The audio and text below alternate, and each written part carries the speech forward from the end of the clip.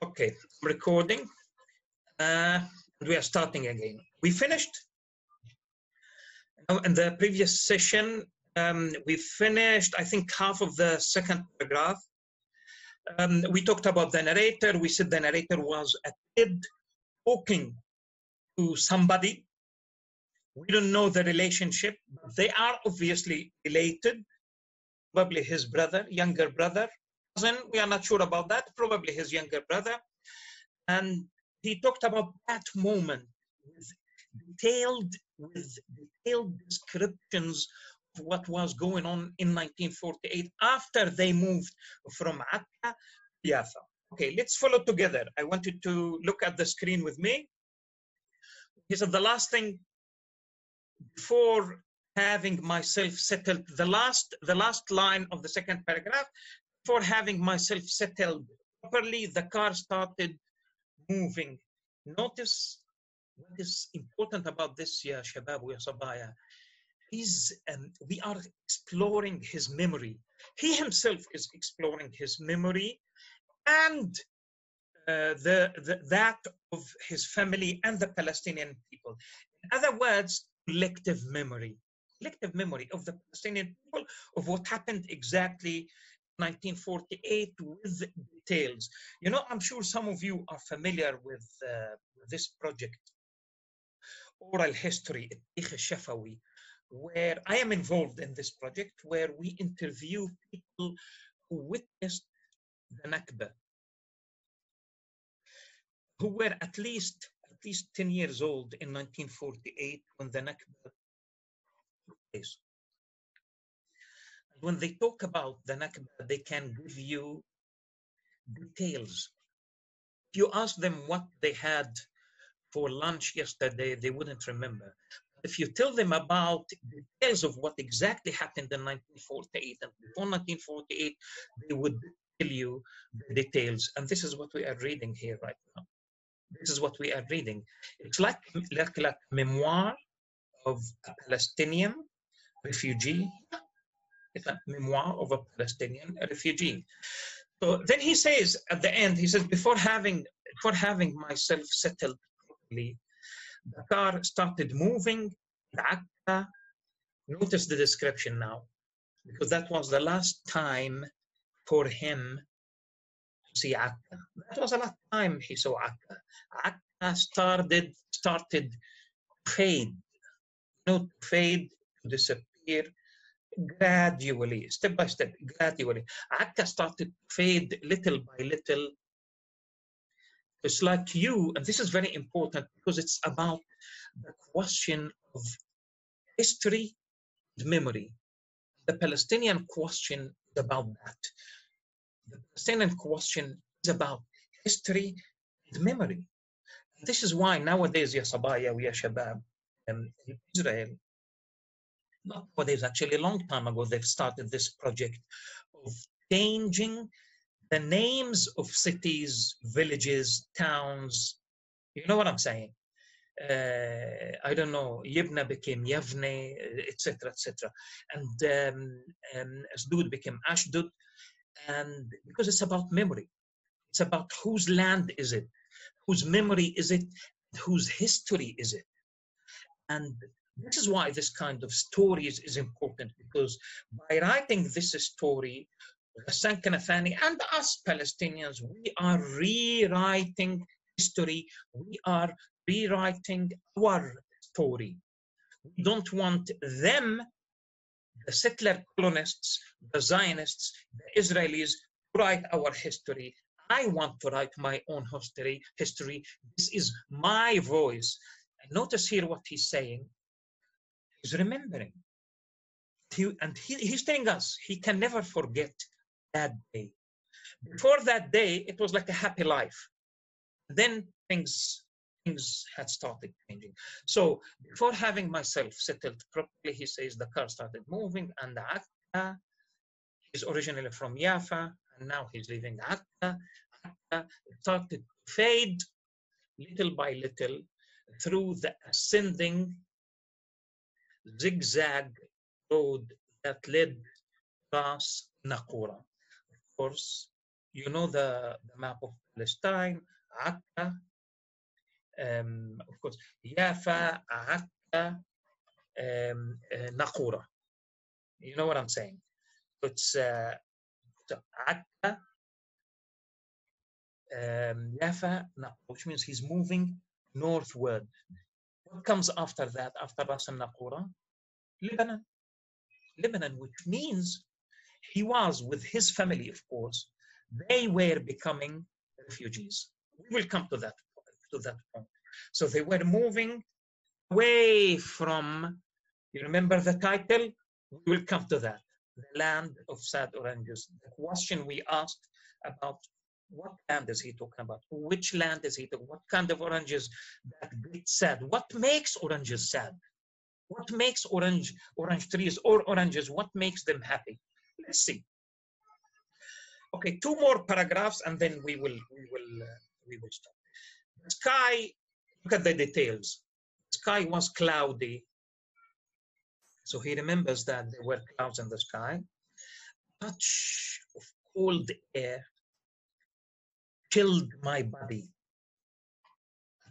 Of cold air. Most probably it was before May. It was so either May or before May. So you know, April or May. So, but he felt cold. Chilled my body. When something strange happens to you, scares you, frightening, something frightening, you know, you don't know what is going to happen afterwards, you know, kills your body. Riyad, the older brother, Riyad sat calmly with his legs propped on top of the box of the lorry, the driving box of the lorry, resting against the furniture. He was resting against the furniture. Look at the details. I want you to pay attention to the details. Ask yourselves. I want every and each one of you to ask yourself. There are moments in your life where you can, which you can rather remember the details of which are stuck in your head. This is what we are talking about. You know, I remember, for example, 28th of December 2008, when Israel decided to attack Gaza. I remember exactly what I was doing. I was driving my car. I was doing this and I was doing that. I remember. I can tell you the details. I remember exactly when the war of 2012 happened. What exactly? Where I was in Khan Yunis, was driving my car, coming back, etc. Gaza, etc. I remember 2014. Look at these details. I remember the first Intifada. So there are days, or rather dates, the details of which are stuck in your head. They become part of who you are. Now, what I'm interested in, Yasabaya, is that these details that he's telling us are part of our collective unconscious, subconsciousness, our collective unconscious, and collective consciousness. And collective consciousness. When you talk about, you know, Palestinian consciousness, or talk about Palestinian memory, in Arabic we say الذاكرة الفلسطينية, Palestinian memory. And each one of you know what he's talking about. So it's as if you are reading it for the first time, but it is familiar, very familiar. Tell your grandparents, if they are still alive, about it. Read it to them, or your parents even. We don't belong to the next generation, but we know very well what he's talking about, because this is part and parcel of who we are, part and parcel of Palestinian memory, and part and parcel of our identity, collective identity. What does it mean to be a Palestinian? What does it feel like to be a Palestinian? What is Palestinian identity? This is what we are talking about. We're talking about the formation of, yes, Palestinian identity, and what it means to be, yes, refugee. That is the word that every single Palestinian knows. And by the way, when I say Palestinian refugee, I'm talking about all Palestinians. All. We are talking about 12 to 13 million Palestinians. That is Palestinian identity, being a refugee. Okay. Let's go ahead now and see. Look at the details. Riyad's back was resting against the furniture, looking at what? Notice, he's not looking, he's staring. Staring. When you stare at something, it means you are looking and contemplating, thinking deeply. Thinking deeply. He was staring at the sky. What was he thinking about? That's a very good question. You might want to ask yourself this question. 2014, I think most of you were what? 14, 15, 16. The moment when Israel attacked, what were you thinking about? And I'm sure, if you could for a while think about it, you will be able to remember. I'm sure there were moments when Israel was committing massacres. Za'a, some of you are from there, from Khan Yunis, Shija'iyya, Hanun, those massacres that Israel committed in 2014. What were you doing at that moment when the Israeli soldiers started killing people? And what were you thinking about? Now, this is what we're talking about here. I want you to understand this story, relate what he's saying here. So Riyad, his older brother, notice the narrator was a kid. I don't know how old he was at the time. He doesn't exactly tell us. But Riyad was a little bit older. So Riyad was able to understand in a way what was happening. I was sitting in silence, holding my knees by my arms and putting my chin between my legs, which means, like this, between his legs. He was thinking of a child was thinking about something. He was trying to understand. Okay, all along the way, there were orange groves. Okay, pay attention now. This is important. This is very important. Why important? Orange. What's the title? The Land of Sad Oranges. What do we have here? Orange groves. Trees. Orange groves, trees, you know? We have hundreds of orange trees. So now this is the first time, pay attention. This is the first time he alludes to, he mentions oranges, orange trees, orange groves. So let's see now. So where is the land of sad oranges? Obviously, I mean, it's very clear. Palestine. Palestine is the land of sad oranges. How many times you heard this? Ardul Portugal al Hazin. Arabic, that's what we're saying. Land of sad oranges. So now, all along the way, and you know, Yafa,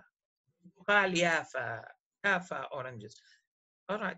All along the way, there were orange groves. So orange groves, right and left. Okay. What was he feeling? What were they feeling? How was it? Sense, he tells us, a sense of fear and anxiety. They were worried. They were anxious. A sense of fear and anxiety spread over everyone. Not only him and his brother, everyone who was there was afraid of what was going to happen. Anxious. Fear and anxiety spread over everyone. The car moved with difficulty over the wet soil. Why wet soil? Obviously, it was crying. Remember, he told us it was cloudy. There were clouds. Does that mean the sky was also crying? Well, wet soil. Obviously, it was raining, and obviously, it was crying. Everything was upset. The car moved with difficulty over the wet soil.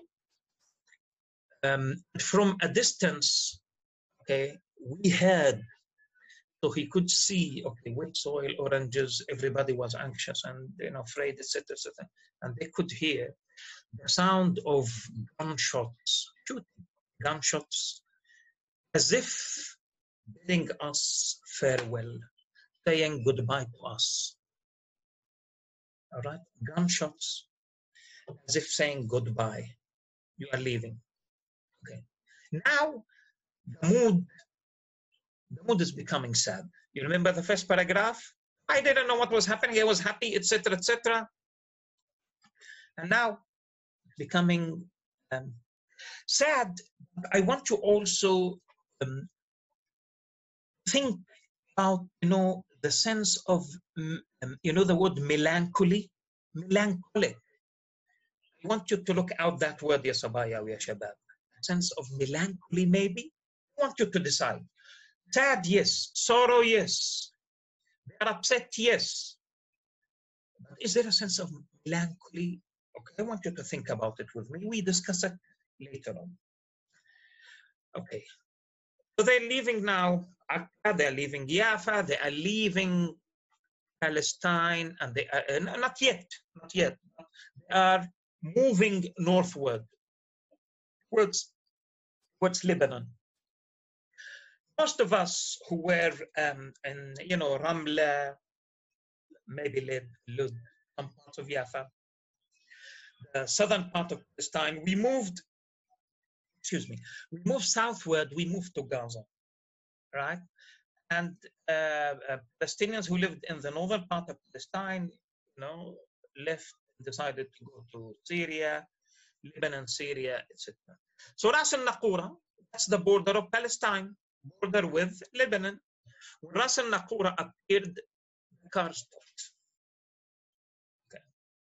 The women came down from among the belonging and went to a farmer, obviously a Palestinian farmer, who was squatting. To squat, sit like this, on your legs.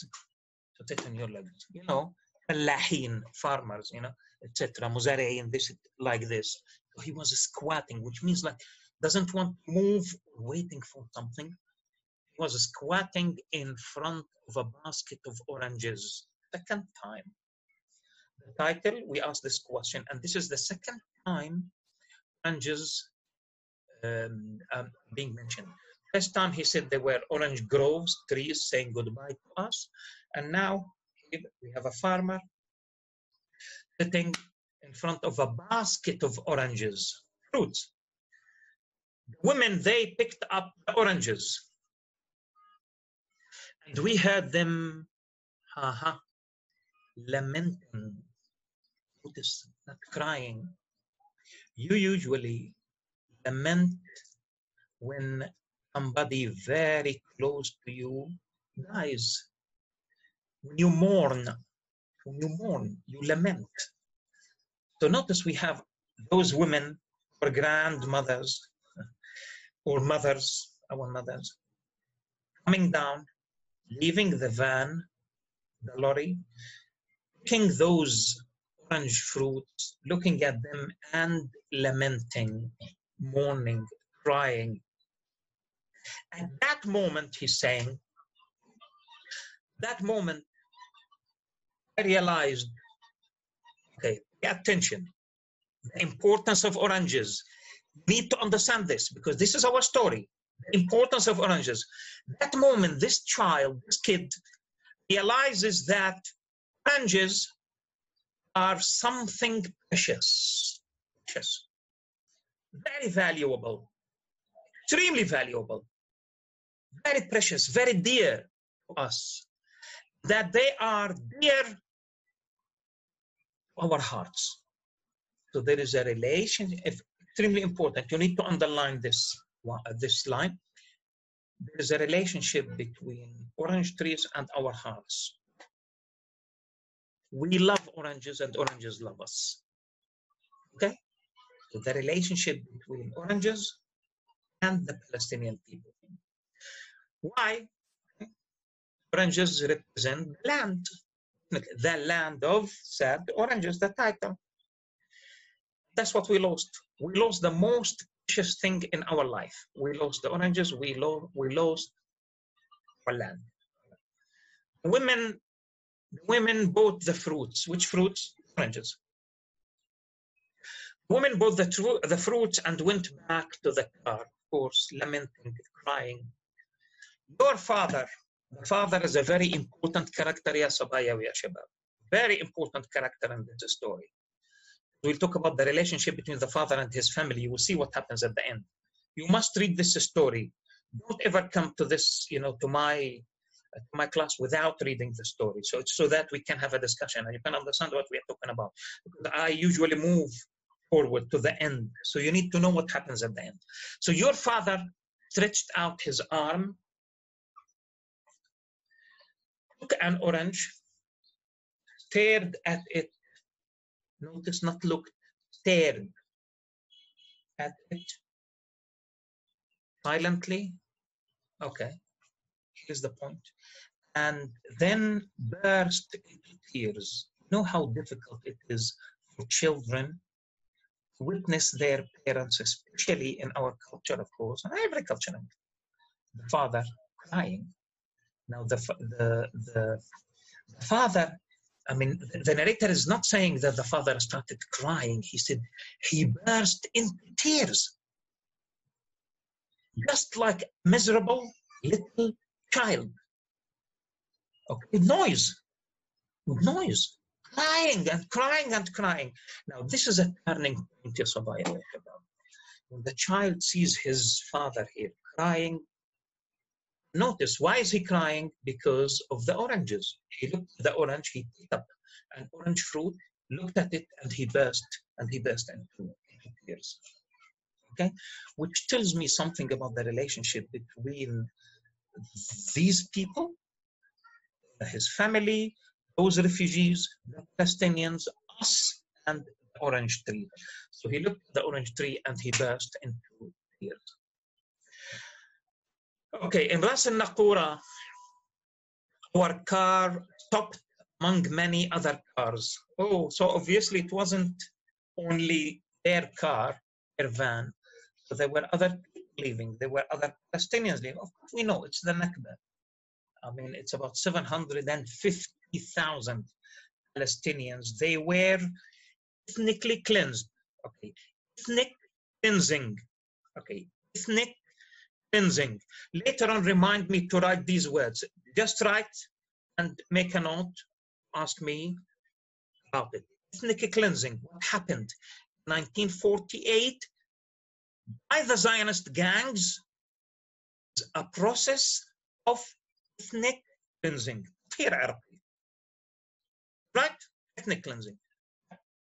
This is why we have many other cars in addition to our car.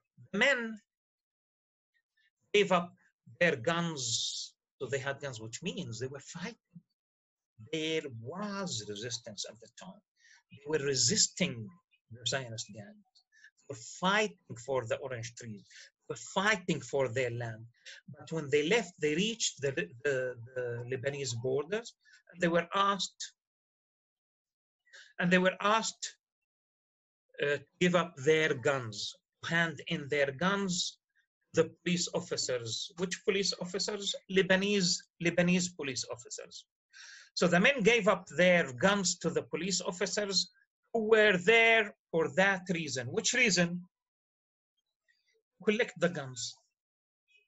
Very simple. Arab officers were there, whether Jordan or Syria or Lebanon, but in this case we are talking about Lebanon. They were there. In fact, what he's saying to me, we shouldn't have officers at all there. I mean, if you ask me, we shouldn't have borders at all. We shouldn't have borders at all between Palestine and Lebanon, Palestine and Egypt. And everybody knows what happened yesterday to those fishermen, Sayyadin from Deir al-Balah, Allah yarhamhum, their brother. They were killed because simply by mistake, they crossed the border, the Egyptian-Palestinian borders. And what happened to them? The two brothers that were killed, and the third one was arrested after he got injured. Because of those false borders. But anyway, those fake borders, we'll talk about that later on. But he's telling me here that the men gave up their guns to the police officers who were there for that reason.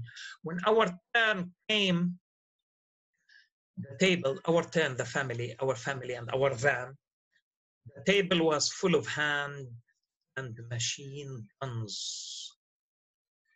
And I watched, or noticed, full of machine guns, hand grenades and machine guns, which means the men were fighting before that.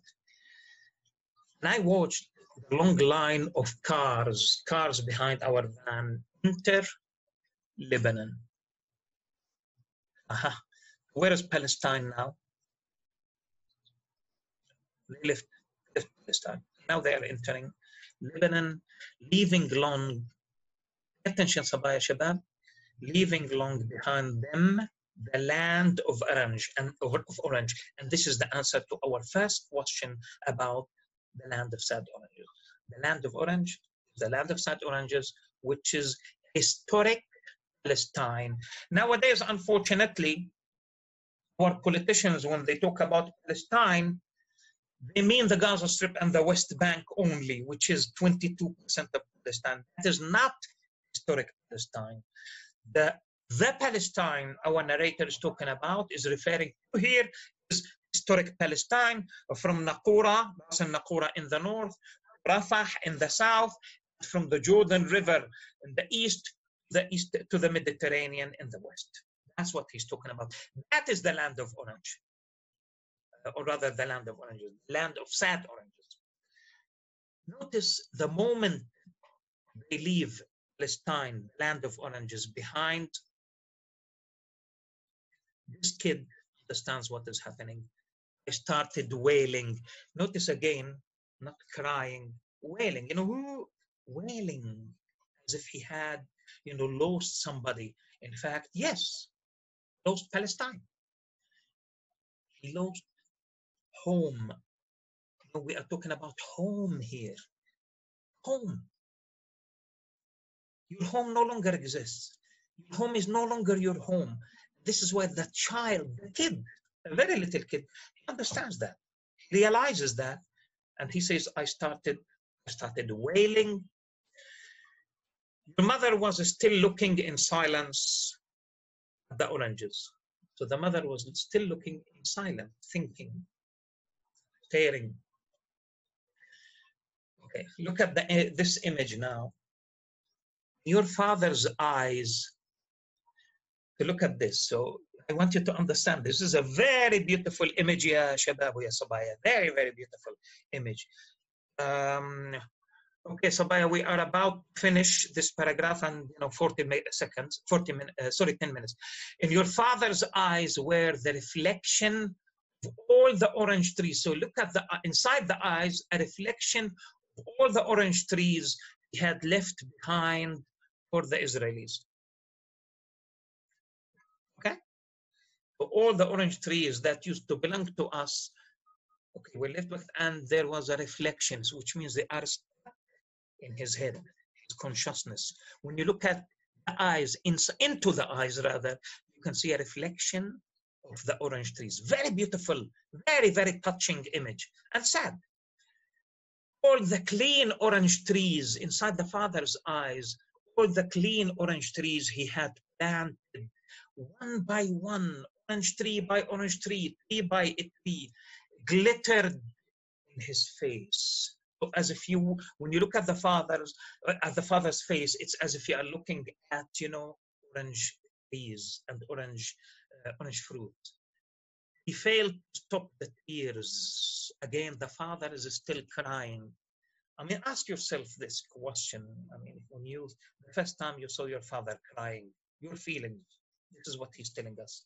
He failed to stop the tears that filled up his eyes when he came to face the head police officer. When he came face to face with the Lebanese police officer, he didn't know what to say, and he started crying. A man crying in front of a police officer. When we reach Saida, where is Saida? Lebanon. In the afternoon, we became refugees. That's the end of the first section. We became refugees. Now, the narrator is refugee. The narrator is refugee. And we start a new life. We start a new life. a new life of this child, of course, and of his family and of the Palestinian people altogether. When you become a refugee, what does it mean to become a refugee as a result of a process of ethnic cleansing? You are at the receiving end of this process. You are the victim of this process of ethnic cleansing, of settler colonialism. Settler colonialism. I need you to pay attention to definitions. I will stop sharing now because we are coming to the end of our session. It's sending me a warning. I will send you some messages on Moodle. And then next time we'll continue. As I said, if you want, we can have 2 sessions next time. We can start with questions, 1 session with questions, just to respond to your questions. And then we can go on reading and analyzing this story. Okay, I will stop recording now.